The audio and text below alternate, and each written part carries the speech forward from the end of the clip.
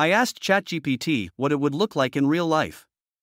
It said it will look like a non-binary entity, shimmering iridescent appearance that shifts color depending on mood, hair made of delicate strands of light, eyes sparkle with a playful intelligence, wearing a pair of purple eyeglasses perched on the bridge of the nose.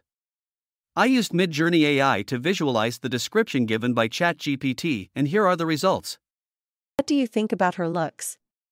Comment down below. Is Chat-gpt alive? We will explore more questions in future.